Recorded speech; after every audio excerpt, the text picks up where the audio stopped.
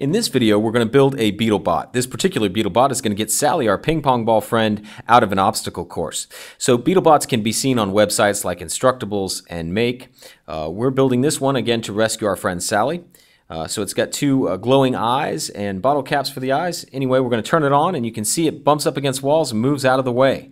This robot doesn't require any programming at all. It's just a really simple switch-driven robot. Okay, so let's see what we need to make it. So we need some solder, and that's going to allow us to connect our wires. We need 2 pieces of shrink wrap tubing. We need 2 1.5 to 3 volt motors. And you can see we also need some bottle caps. Those are going to surround and create our eyes. We need a AA battery holder that holds 2 batteries, 3 large paper clips, some hot glue, 2 sliding switches that can be single pole or double pole switches. And then we need some resistors. Usually between 40 and 60 ohm work well, depends on the LEDs you select.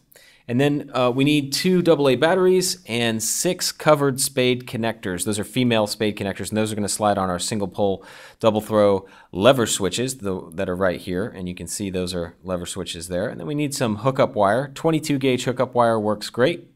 We also need some uncovered spade connectors, the female ones here. And then we also need our LEDs, 2 LEDs. And so the tools that we're going to need are a wire stripper. We're going to need a wire cutter, which is sort of a nipper pliers, and then we're going to need a needle nose pliers, a soldering iron, and a hot glue gun. In the next clip, we'll show you how to use all these parts and tools to build a spout bot.